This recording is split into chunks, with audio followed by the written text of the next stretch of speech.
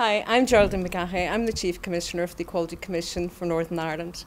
And I'm here at the City Hotel today where we've just held an engagement event with ethnic minority communities, cross-border workers and generally people living up here in the Northwest to hear about the impact of Brexit on their day-to-day lives. It's been a really valuable event.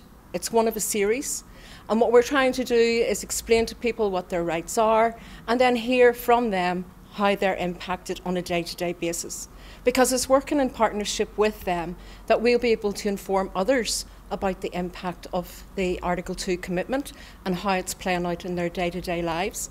But more importantly, it's working collaboratively with the other two commissions to ensure we work with communities to find the problems, to come up with imaginative solutions, and how we can mitigate what those impacts actually are.